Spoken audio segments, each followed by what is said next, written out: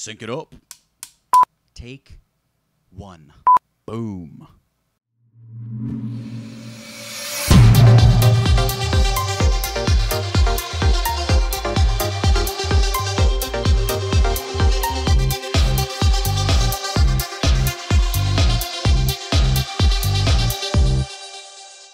Hey everybody, welcome to this Photoshop tutorial brought to you by tutvid.com. Today we're going to talk and take a look at, actually I should say, how many?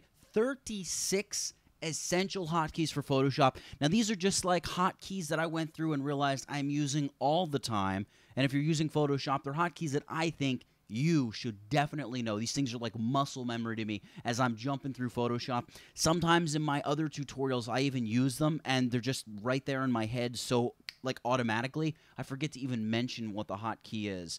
So we're going to take a look at this. I also have mounted the camera now. Some of you noticed I have kind of a wobbly desk and my monitor really jiggles. It's a huge monitor, so it moves back and forth. My desk has really long, really skinny legs. That looks really, really bad when I do that. My desk has really long legs.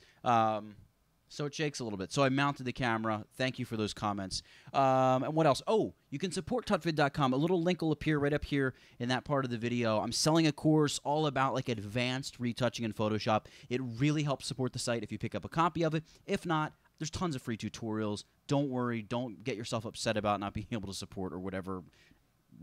So let's get into this tutorial right here and start talking about 36 essential hotkeys for working in Photoshop. All right, number one, we want to know how to create a new document. Command or Control N. It brings up the new document dialog box, obviously much faster than going File, New, every time you want to create a new document. That can be really helpful. Creating a new layer. Command Shift or Control Shift and the letter N will bring up the new layer dialog box where you have to give it a name. You can also do things like say, hey, use previous layer to create a clipping mask, add a color, blend mode, and opacity right off the bat.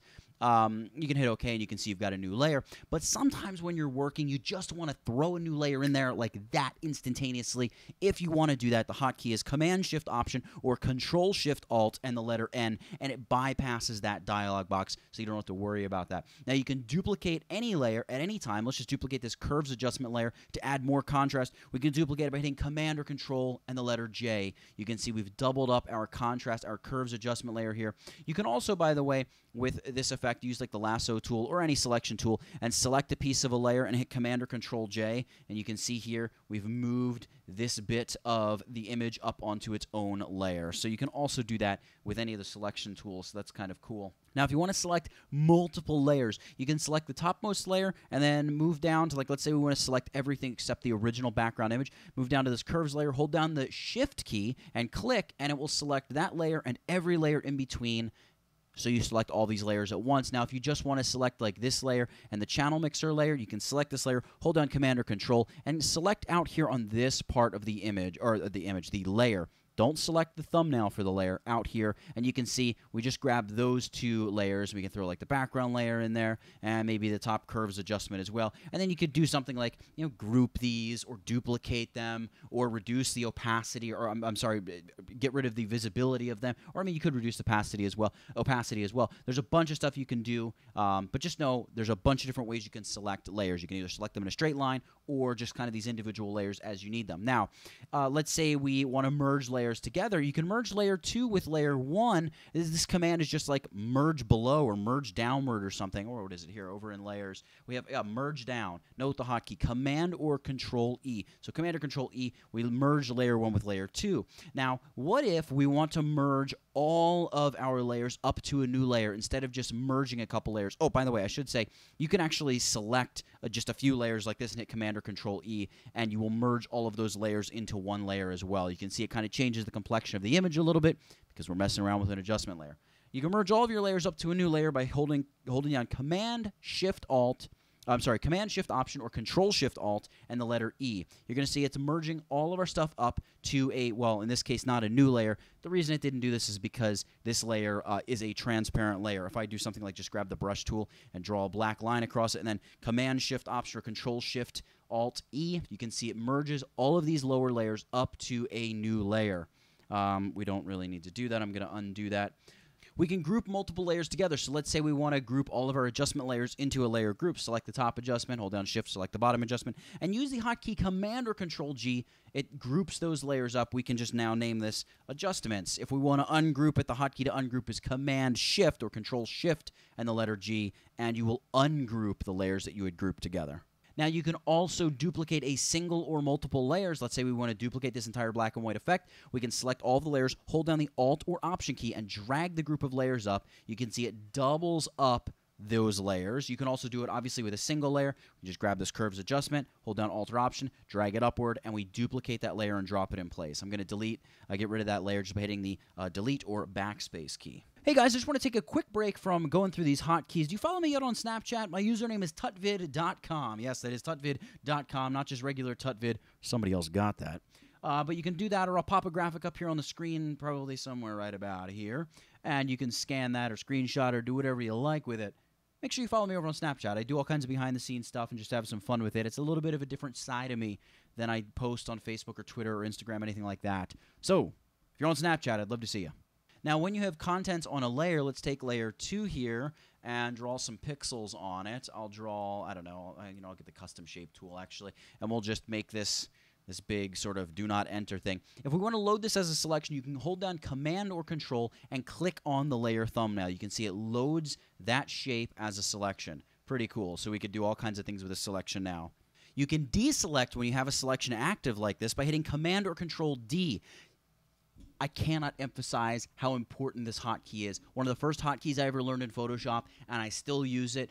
It is a hotkey I use, I would say, just about every single time I go into Photoshop, whether I'm working on a website design, a UI design, whether I'm retouching a photo, like no matter what it is, I'm always selecting and deselecting. And the alternative to using the hotkey is going select, deselect, which takes a bunch of time, way more time than just hitting Command or Control D. Boom, deselect. Now, if you want to select everything in your document, which is really just load the entire document as a selection, Command or Control A loads everything as a selection. You can also go select all, and you can see Command or Control A is in fact the hotkey, but we're focused on the hotkeys, right? Command or Control A to select, and we'll just deselect that using our newfound knowledge of the deselect hotkey. Now, when you make a selection like that, sometimes you'll make a selection and you'll deselect it and realize, oh no, I need that selection again. Well, you can use the hotkey Command Shift D or Control Shift D, and that will reload your last loaded selection. So that can be really, really helpful if you accidentally deselect a very complex selection and you need to get it back real quick. So I'm going to deselect this. I'm going to load my little X marks the spot or whatever, do not enter sign,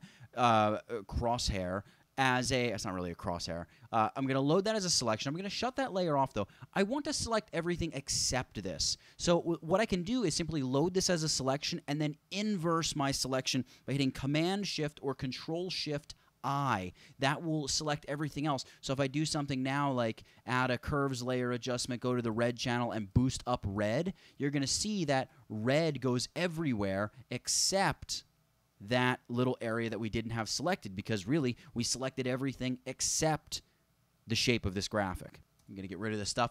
Let's talk about the selection tools here. So when you're using like the rectangular marquee tool and you drag out a selection, you can always add to the selection by holding down the Shift key and drawing out another selection. You can see we're sort of building off of the selection. If you hold down the Alt or Option key, you can cut away parts of the selection that you have created. So very quickly you can go in and chop and hack and add and subtract to make the perfect selection.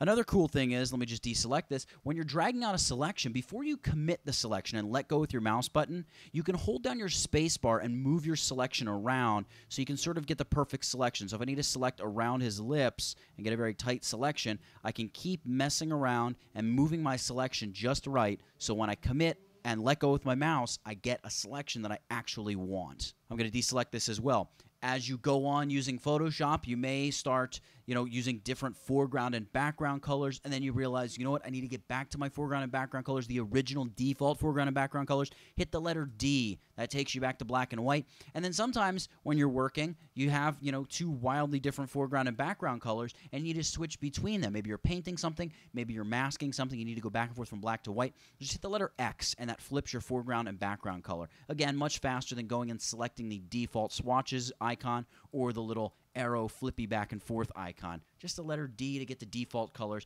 and the letter X to exchange the foreground and background colors. Now, let's say we've selected, I don't know, one of these sort of salmon colors, and we have a selection here, and we have the selection up on a new layer. How do we fill our selection with our foreground color? Well, the hotkey, well, you could go Edit, Fill, and go through that rigmarole, but the hotkey is Alt or Option, Option Delete on the Mac. This is probably the easier way to say it. Option Delete on the Mac, or Alt Backspace on the PC. So Option Delete, and we fill with the foreground color. Now you can do Command Delete to fill with the background color. That will be Control Backspace on the PC. So Option Delete or Alt Backspace, Command Delete, Control Backspace, depending on whether or not you're using Mac or PC. That's how you fill with either the foreground or the background color. Now, I should mention that if you don't have a selection, you can use this command to just fill that entire layer. So Option Delete, and I fill the entire layer with that pink or salmon color, and I go like Blend Mode, Soft Light, and now I've given my entire image kind of this color overlay.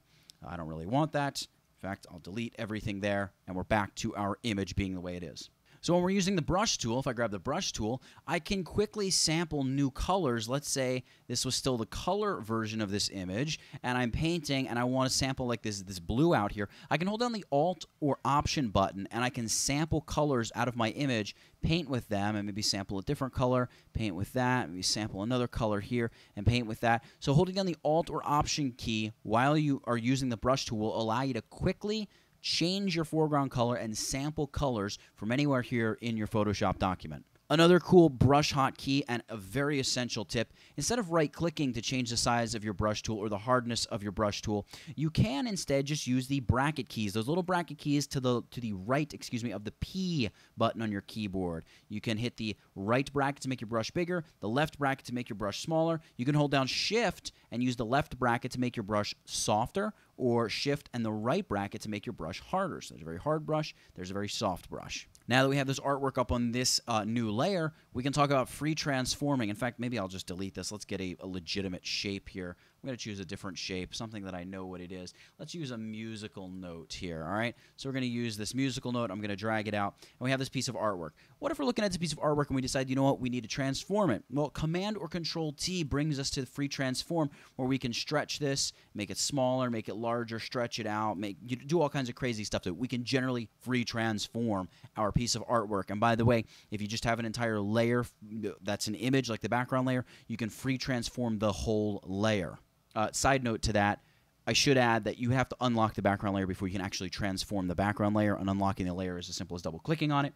But let's talk about this free transform. An essential hotkey when you start actually free transforming is holding down the Shift key when you scale an object. That forces the object to remain proportionate. So instead of being able to make the music note all wacky, hold down the Shift key, and it will constrain proportions. Now, you can also hold down the Alt or Option key, and that will zoom and scale your image from wherever you have the center point placed. So if I place the center point down here on the music note, you're going to see that our image is going to scale down toward that center point and up away from that center point. So holding down the Alt or Option key, and by the way, you don't have to hold down Shift when you do that. I can do this, and I can do it all out of proportion, but by adding the Shift key while I'm holding down the Alt or Option key, we constrain proportion, and we scale to or from wherever that center anchor point is located.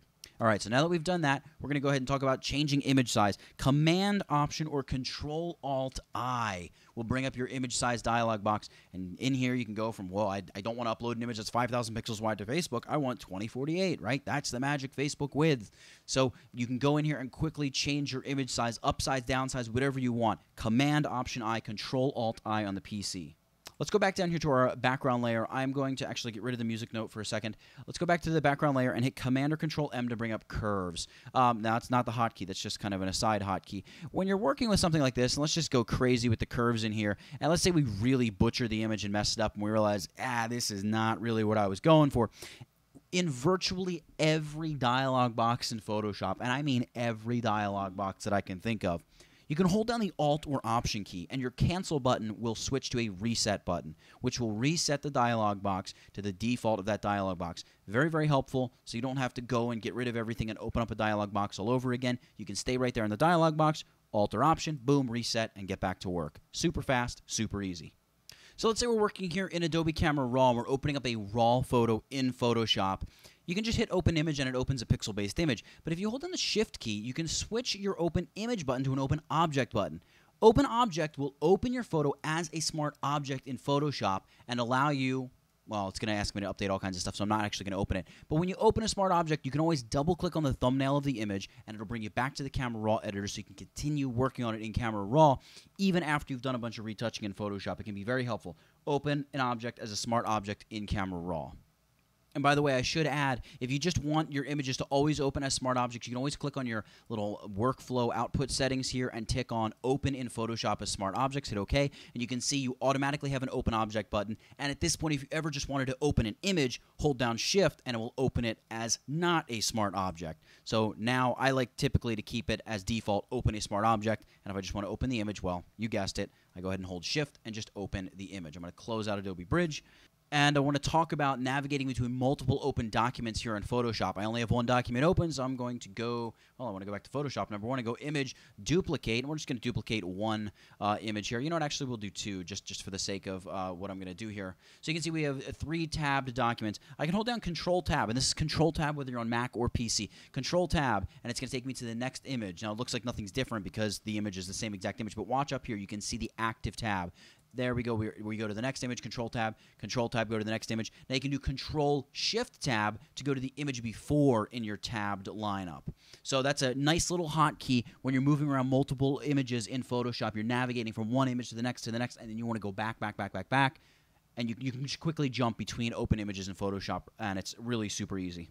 Let's create a new layer here. And remember we talked about the selection tools earlier, getting a perfect square, things like, oh no, we didn't actually talk about getting a perfect square. But here's how you get a perfect square with a selection tool or a shape tool. Just like with everything else, the Shift key, think of it as the proportion hotkey. When you're free transforming, it keeps things in proportion. And also when you're dragging out something like this wonderful square, you get a perfect square, not a rectangle, not any kind of other shape. The same thing goes for the elliptical tool. So even the elliptical marquee tool or the ellipse tool, but let's just do the elliptical marquee tool. You can see when I drag it out, I get all kinds of ovals. I hold down the Shift key and I get a perfect circle.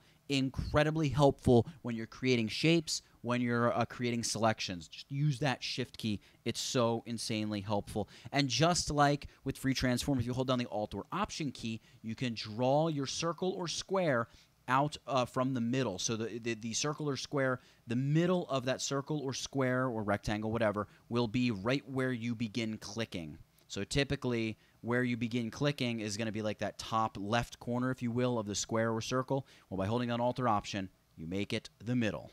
Now, once you've done a bunch of things in Photoshop, you probably will realize, well, this doesn't look all that great. I want to begin undoing. In fact, what I'll do, I'll drag out a bunch of squares here on this layer, and let's say we want to undo. Well, of course, Command or Control-Z, as you can see, will undo things. But the problem is you hit Command or Control-Z multiple times, and what happens is it undoes a step, but then it redoes that step, okay? So in order to undo multiple times, you need to do what's called stepping backward. And it's called stepping backward because you're stepping backward in your history panel. You step back, like that, up your history panel. So note the hotkey Command-Alt or Command-Option because I'm on the Mac, but it would be Control-Alt-Z on the PC. So you can go Command or Control-Z to undo, and then Command or Control-Alt or Option and the letter Z to undo multiple times. You can see we can undo all of that stuff that we went and did just a moment ago. So if we go ahead and drag out some type and type whatever, guy and car, that's fine, and we realize we like the type, instead of going up here and hitting the check icon every single time, remember you already have your hands on the keyboard. It's so easy to use the hotkey Command-Return. This would be Control-Enter on the PC, and you commit your type change in a snap. Now, if you don't like creating a nice, fancy black and white like this, you can actually desaturate, an image in a hurry by simply selecting the layer you want to desaturate, like the background layer. It's got all of our color on it. I'm going to hide the text layer for a second, and use the hotkey Command-Shift. This would be Control-Shift on the PC, Command-Shift-U, and it will desaturate your image. Now, obviously, you can see this desaturated version. This isn't really like your photo quality desaturation. This is a desaturation you use when you just quickly need to get rid of all the color, maybe take a look at the lighting of the image or something like that. It's not really what you're going to want to use for a final finished black and white. In fact, if I just undo that and check out the black and white that we applied with adjustment layers, you can see how much more rich and deep and sharp and contrasty this black and white is with these adjustment layers. Now, if you want to zoom into your image to check out some details or zoom out, Command or Control and the plus and minus keys, as you may well expect, allow you to zoom in and out very, very quickly. And by the way, when you do zoom in, you can just hold down the space bar and switch any tool that you're using to the hand tool and quickly navigate around your image. Very helpful indeed. In fact, when we zoom in, you can see they did some retouching here underneath his nose and did not really cover it up all that well. All right, let's zoom back out. Now, if you're looking at an image and you want to quickly just zoom it to fit the open area of your screen, Command or Control and the number 0 will zoom your image as big as it can get, but still allow you to see every pixel there available on your screen. So you can see it doesn't zoom as wide as it could, because if it went that wide, it would cut off bits of the top and bottom. So it just zoomed until the top and bottom fit perfectly, and there we go, we have it. Now if I move this little bar way out like this and hit Command or Control 0 again, you can see now it fits side to side because, well, I messed up my interface. Not only can you zoom to fit what you can see, but you can also just zoom straight to 100% by hitting Command or Control and the number 1. And by the way, any of these effects you can get by simply double-clicking on like the corresponding tool, in the toolbar. So double-clicking on the hand tool will force your image to fit on the screen, that Command or Control 0, and double-clicking the magnifying glass will automatically zoom you to 100%. So that's just like a little sort of side tip to the hotkeys.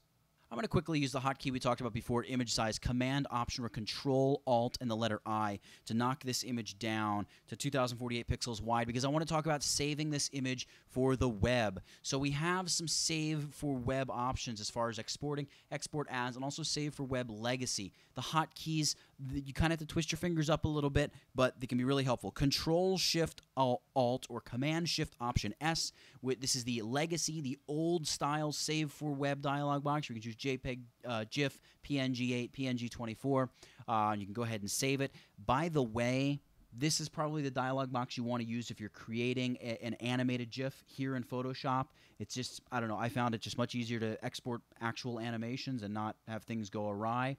So I still use it when I'm exporting animations, and sometimes just force of habit, I fall back and use it. It works fine, but we do have a newer export as, and that is Command Shift Option or Control Shift Alt W, and this will bring up export as, and this has all kinds of advantages because you can resize your image right here when you export it, so you don't have to resize your PSD, for instance, if you're working with a huge PSD and you don't want to like knock the size way down, but you want all that great quality, resize it here on export as. You can embed metadata, convert color space, embed your color profile, change your format, change your quality, all that good stuff. You can also export multiple versions of the image if you're working with responsive web design and responsive UIs and things like that. So you can export multiples if you're exporting like a button image or whatever, the navigation bar, a background, whatever it may be. Export all, boom, choose where you want to save it.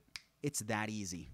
Now, aside for saving from the web, you may also just want to save an image out of Photoshop, not maybe as a JPEG, but maybe you just want to save your PSD. Command-Shift-S or Control-Shift-S will allow you to save as. So that's going to allow you to pick a new place on your hard drive, boom, choose to save it there. You can also, from your format dropdown, choose something like JPEG, and you're going to get just a very high quality, not really all that optimized JPEG, not really something you want to share on the web, but maybe you're exporting a JPEG for printing. Maybe you should export a TIFF for printing or consult your printer to see what they want. But if you're printing a JPEG, you're probably better off exporting a JPEG this way than through export as or a save for web type dialog box situations. You can do it here. There's also a plethora of other file types you can export and save as. And obviously, as you're working through your document, you can just quickly hit Command or Control S to save at any time. That's kind of a no-brainer. And last but not least, closing a document in Photoshop. So closing a document but not closing all of Photoshop is Command or Control W. It's going to say, would you like to save changes? No, I don't really care about that. And my other open document, Command or Control W, and no, I don't really care about that either. And we're left just with this original image. So for 36 essential hotkeys in Photoshop that at least I think you really ought to know, that's it. Get it? Got it? Good. Nathaniel Dodson, tutvid.com. I'll catch you in the next one. Typography is a beautiful group of letters, not a group of beautiful letters. That's a quote by Steve Byers. Are you a graphic designer? Are you infatuated with type? If so, leave a comment below and share your absolute favorite typeface right now. Also, hit the like button for this video, subscribe to my channel so you never miss another tutorial that I have to share with you guys, and sign up for my newsletter. I'll send you a Photoshop course, 30 tips and tricks on working faster in Photoshop. You're absolutely going to love it. And also, you can follow me on Snapchat, on Instagram, on Twitter, and of course on Facebook.